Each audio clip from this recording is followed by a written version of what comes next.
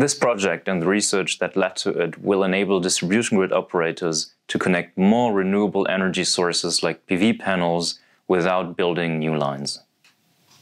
Throughout my research at ETH, I was always very much interested in industry collaboration, so bridging the gap between the theory that we and other labs developed and the application within the industry.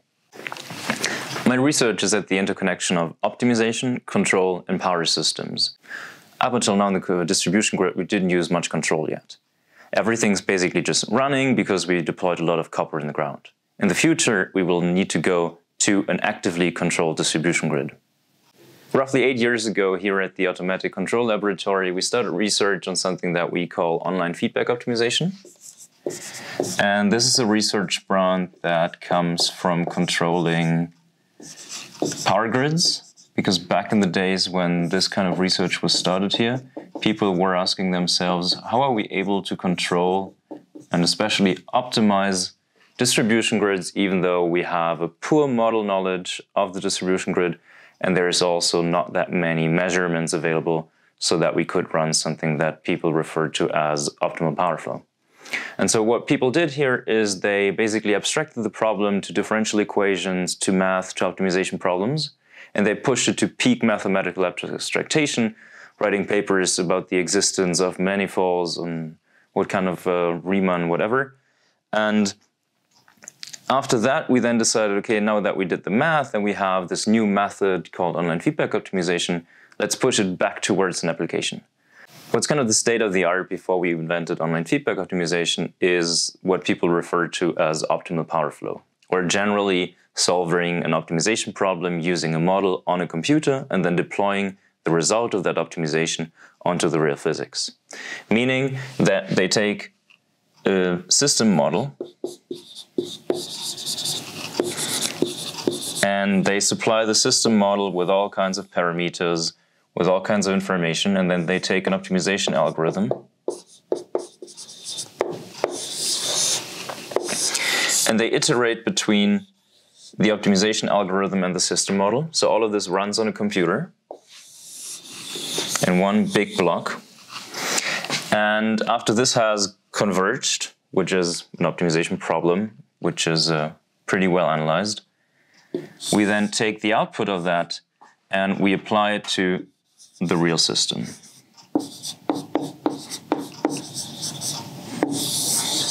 So what's missing here is some kind of feedback that actually tells us what's happening in real time.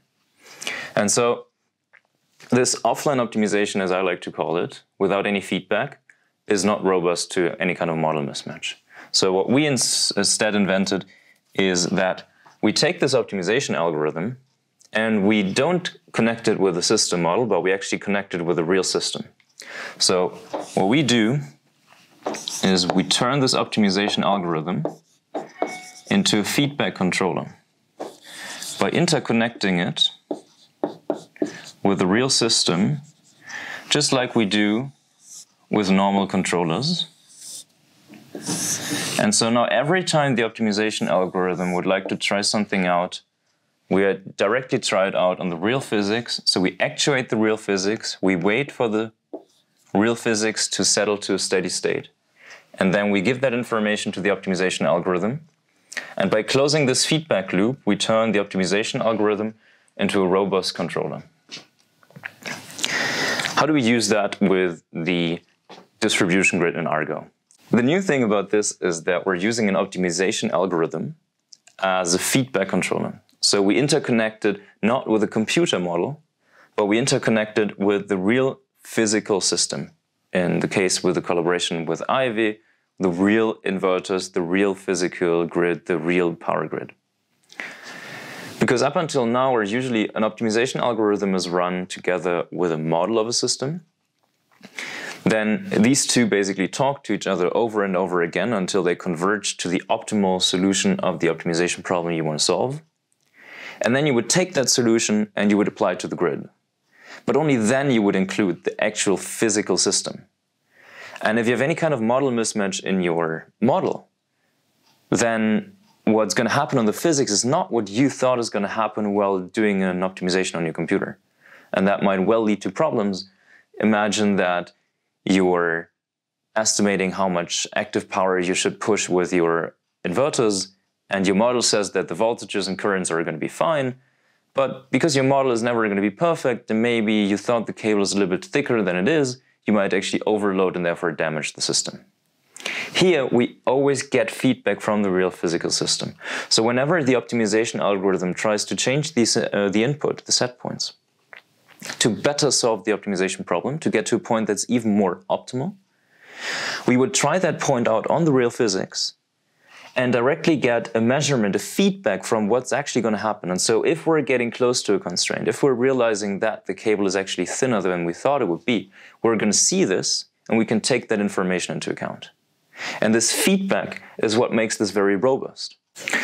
In our approach of using optimization algorithms as feedback controllers, we're able to work with very few model information because all the model information that you would usually need are in the real system already. You don't need to know the physics if you're actually using the real physics.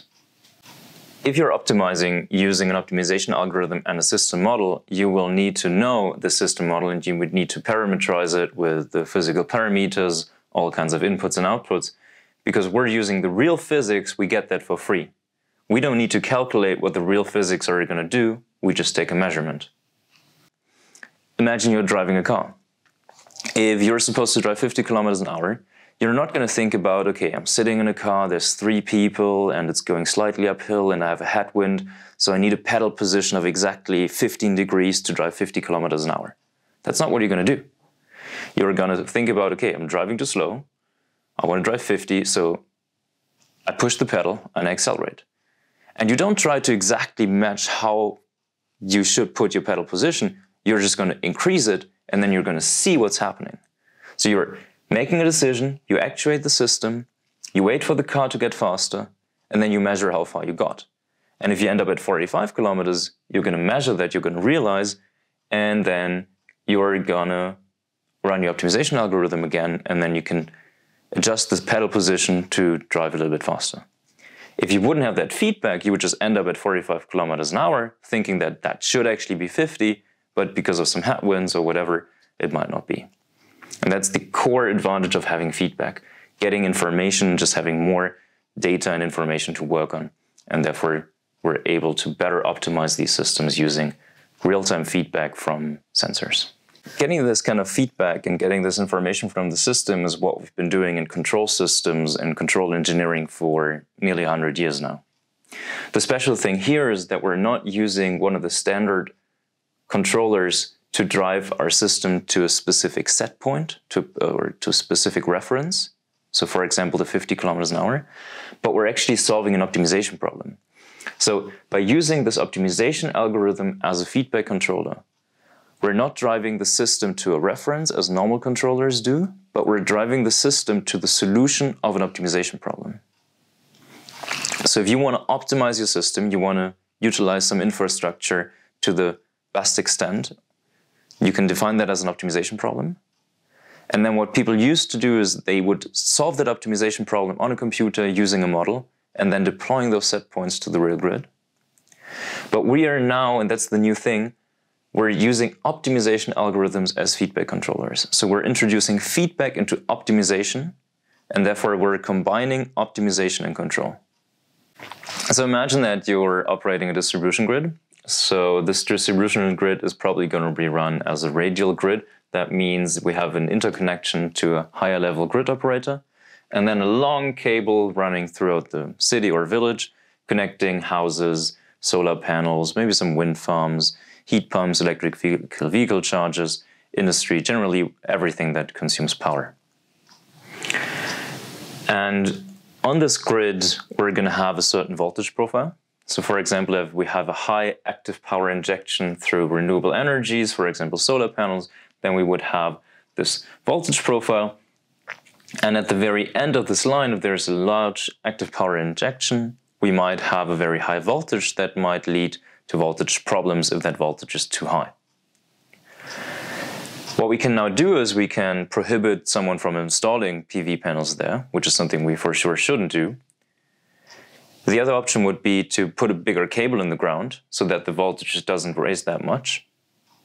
Or the third option would be that we use something to control this voltage, to push it down and allow even more active power injection at this solar plant.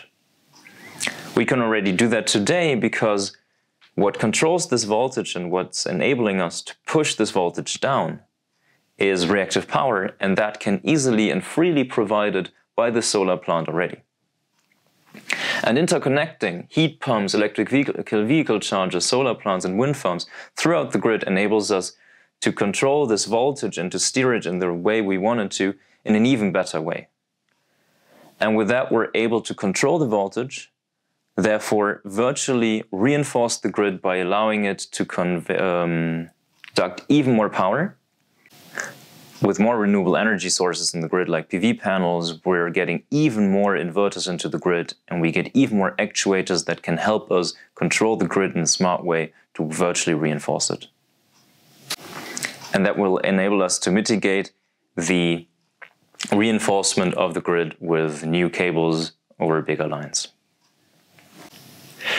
Using a normal controller for this voltage problem that I showed here is going to be difficult because a normal controller always needs a reference. Like the speed control is going to get a reference of drive 50 kilometers an hour, or the room temperature gets a command of I want 21 degrees.